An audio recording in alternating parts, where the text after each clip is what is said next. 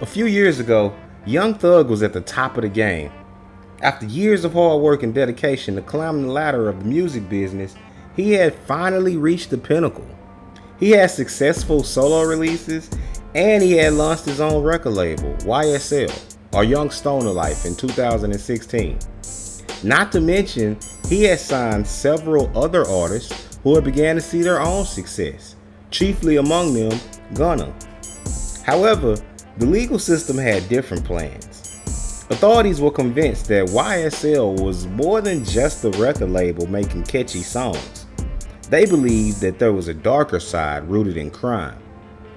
I'm Nate the Great from TakeFlight214.com, and today's episode of Life After Rap is a bit different because it's not set in stone that Young Thug's career is over. Rather, we'll cover the rise of Young Thug and the history of both Young Stoner Life and Young Slime Life. This is Life After Rap, the trials of Young Thug. But before we get started, please take a second to stop and hit that like button for me. Liking and sharing these videos is the best way to get the YouTube algorithms to notice us. But with that being said, let's get into the story. Born Jeffrey Lamar Williams in 1991, Young Thug was raised in Atlanta's Jonesboro South Projects near Cleveland Avenue. As the second youngest of 11 siblings, childhood was pretty tough for a young Jeffrey growing up in the hood. He was drawn to the streets early on, and by the time he was in middle school, he found himself expelled for breaking a teacher's arm, an infraction that would earn him 4-year stay in juvie. Much like many kids from the hood, Jeffrey dabbled in rap. But over time, he and others noticed that he was actually pretty good at it, and he began to make mixtapes. And over the next 2 years, he released 3 installments of his mixtape series titled I Came From Nothing, which caught the attention of Gucci Mane, who would later sign him to his label, 1017 Brick Squad. In 2013, Thug released his first mixtape with Gucci Mane titled 1017 Thug. Critically speaking, Young Thug was being praised to the high heavens, but his music was definitely polarizing. While some saw it as a fresh new sound energizing the rap game, others saw it as mumbling, non-intelligible gibberish, serving as further testament of the fall in quality the rap had slowly been seeing since the end of the 2000s. But none of that mattered to Jeffrey though. He was too busy trying to hang on to the rocket ship that was blasting him to the top. In July of 2013, Complex included him on their list of 25 new rappers to watch out for. Later that year, he released his commercial debut single, Stoner. By the time 2014 rolled around, Young Thug was in high demand. He revealed that he had been offered an $8.5 million deal from Future's Free Band's record label. And in March of that year, people wondered if he had signed with Cash Money because he was always around Birdman so much. Mind you, at this time, Young Thug was actually technically signed to 1017. Turns out, Young Thug had only signed a management deal with Birdman's Rich Gang, not a record deal. Now on one hand, Young Thug was making tons of connections, but on the other hand, he had tons of hands in his pockets. Throughout his early career, Young Thug skirted a weird line of admiration / swaggerjacking / stalking of Lil Wayne.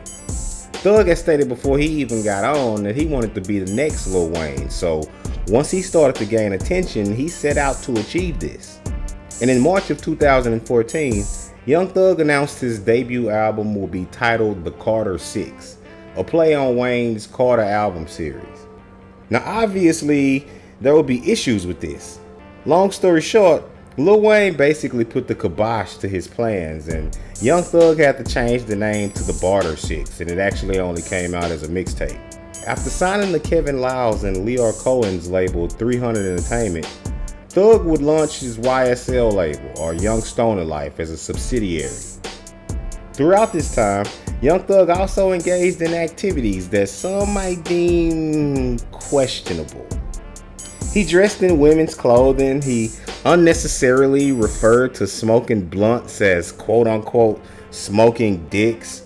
Rumors swirled that Young Thug might be gay, and rather than trying to dissuade these notions, he actually kind of leaned into them. Through YSL Records, Thug would sign artists such as Gunna, Lil Keed, and others. With YSL, Young Thug had plans to reach back to offer opportunities to others that he didn't necessarily have when he was getting into the game. But authorities looked at YSL in a completely different light.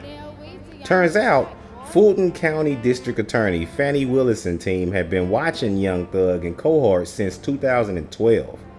They were alleging that there were two factions to YSL: Young Stoner Life, the record label, and Young Slime Life, the street gang.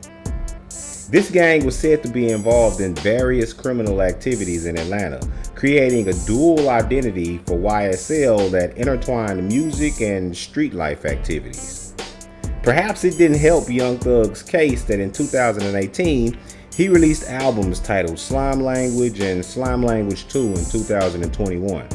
Much of this will come back to bite him in his ass, but we'll get to that in a bit.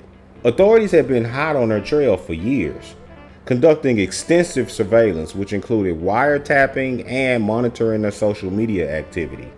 Then, on May 9th of 2022, they arrested Young Thug along with 27 other alleged gang members as part of a sprawling 56-count indictment. Determined to nail Thugger's ass to the wall, the Atlanta prosecution hit him with charges for allegedly participating in violent street activities and conspiring to violate the RICO Act.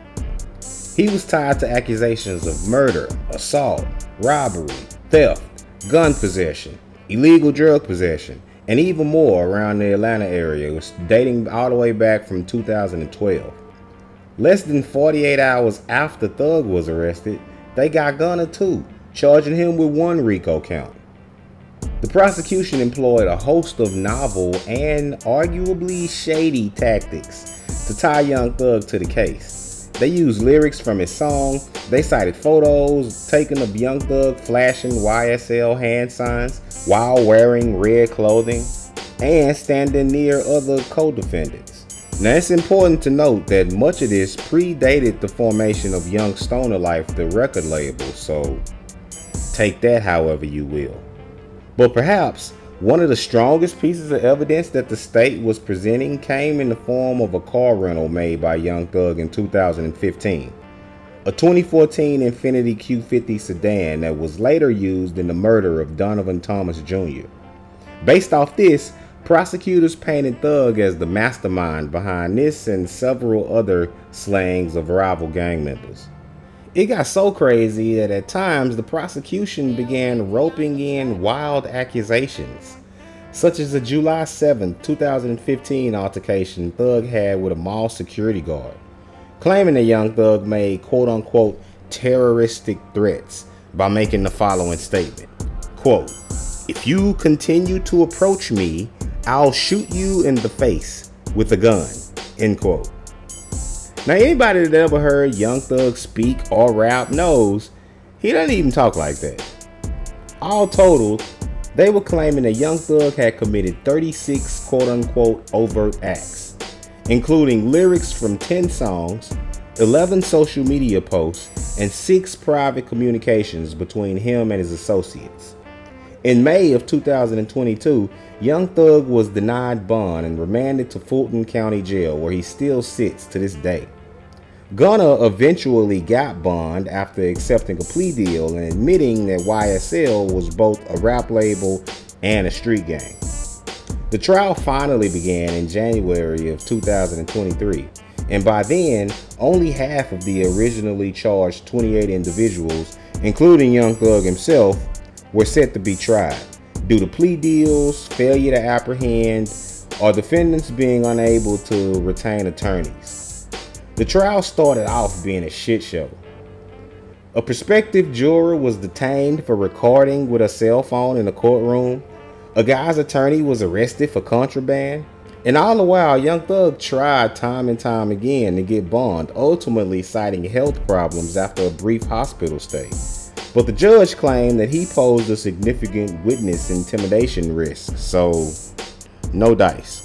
Also in January of this year, Terrante Stevenson took to the witness stand after agreeing to a plea deal with 8 years of probation and testified that he Young Thug and another co-defendant were in fact the founders of YSL, the street gang, in a move that I'm sure definitely couldn't have helped Young Thug's case. Today, years later, Young Thug still sits in jail. The judge in the trial has employed some unique tactics, to say the least, by using lyrics from Young Thug's songs as evidence of criminal activity. This has spawned all kinds of controversy, as you might imagine, for on the one hand, these are just songs. It's art.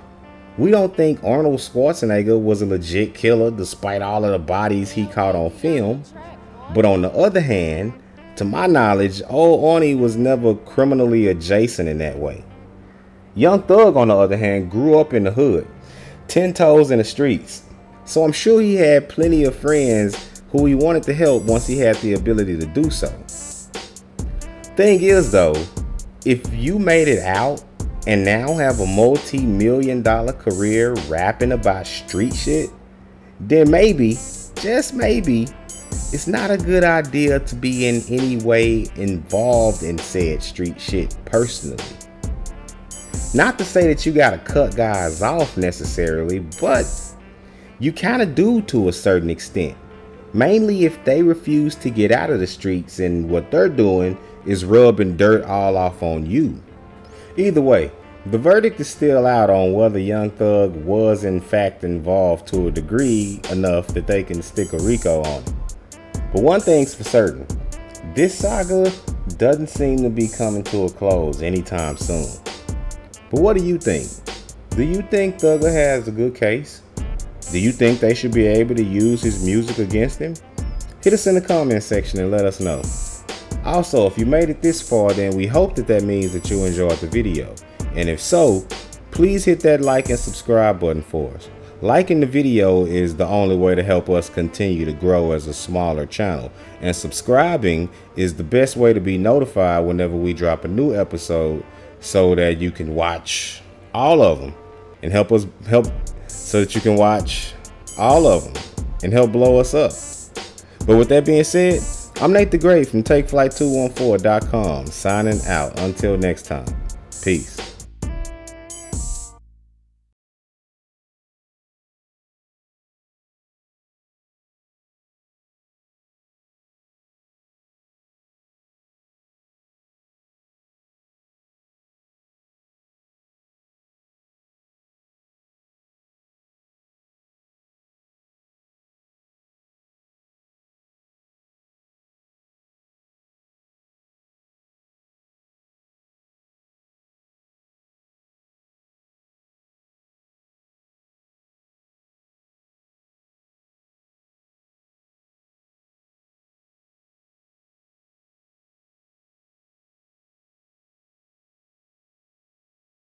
Now, Weezy on the track, boy.